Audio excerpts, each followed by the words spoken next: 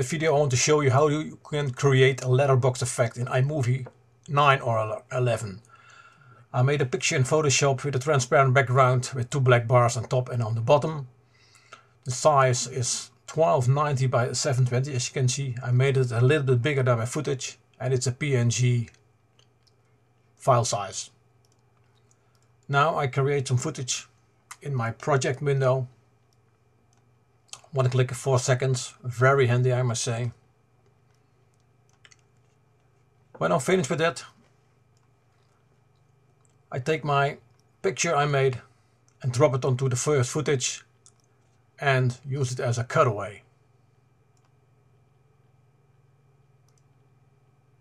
And whoops, there is the letterbox effects. I extend it over all my footage and ready. Play the button and you can see how it works. But there's also another way to do it. Just take the same footage again, take the same picture and drop it onto the first footage and use it as a picture-in-picture. The only thing you have to do is to resize the image. You can see it on the right corner.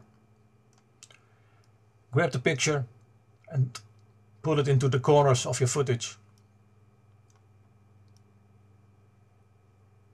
And stretch it over the complete image like this.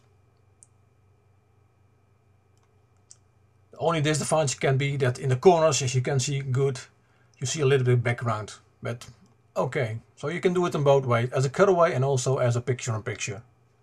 And here you can see it. Thanks for watching.